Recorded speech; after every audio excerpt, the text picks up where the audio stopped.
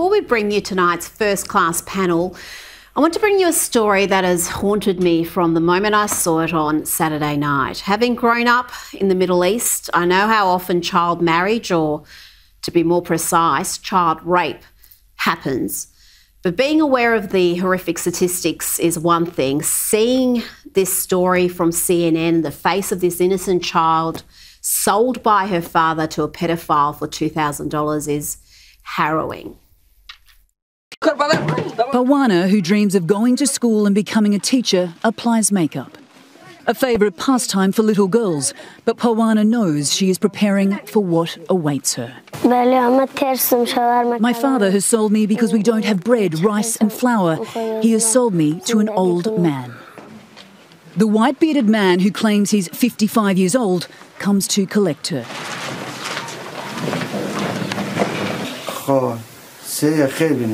He's bought Parwana for 200,000 Afghanis, just over $2,000 US.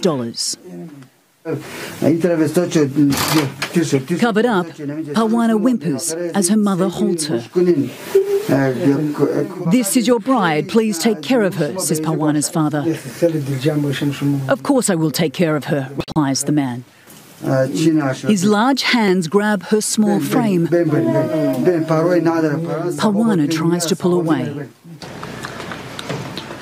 As he carries her only bag of belongings, she again resists, digging her heels into the dirt. But it's futile.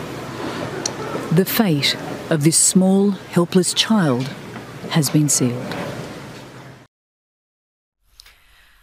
The way that girl fought to stay with her mum and what's going to happen to her next is just heartbreaking, disgusting, really.